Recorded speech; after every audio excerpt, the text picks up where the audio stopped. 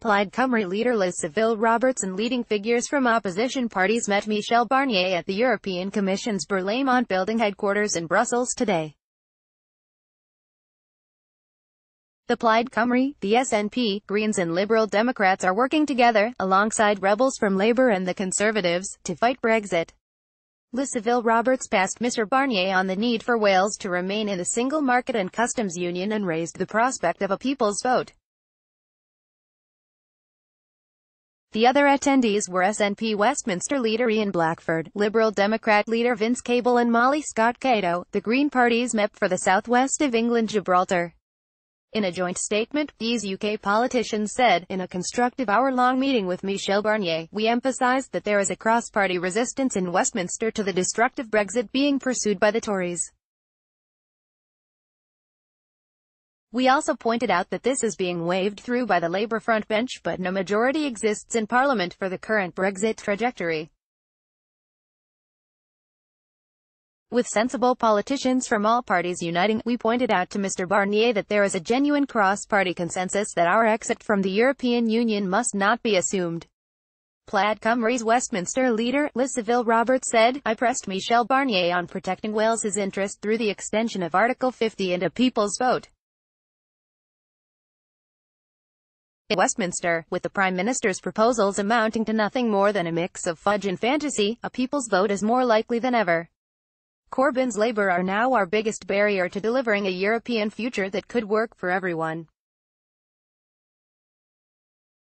The Labour frontbench remain self-righteous and amateur in equal measure, delivering Brexit hand-in-hand with the Tories. As every sensible opposition party unites behind workable solutions, Labour must now reconsider its position. Ian Blackford said, I am grateful to Mr Barnier for meeting with us today and providing us with the opportunity to set out our position of an alternative to the UK government's damaging Brexit plans. The UK government's reckless approach to negotiations threatens livelihoods and ignores the clear wishes of the people of Scotland. Scotland voted to remain in the EU and we continue to press the UK government to stay in the single market and customs union so we can protect jobs and living standards.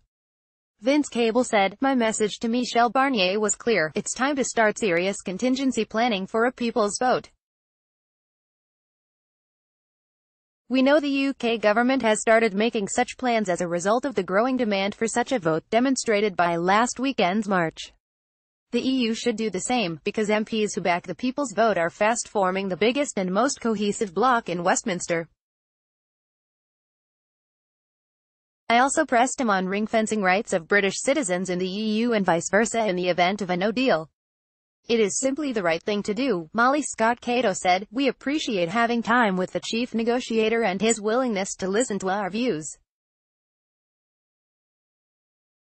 I expressed to him the concerns raised with me by constituents about the undemocratic nature of the Brexit vote and the undermining of British democracy. I let him know that the Green Party is working for a people's vote with an option to remain in the EU.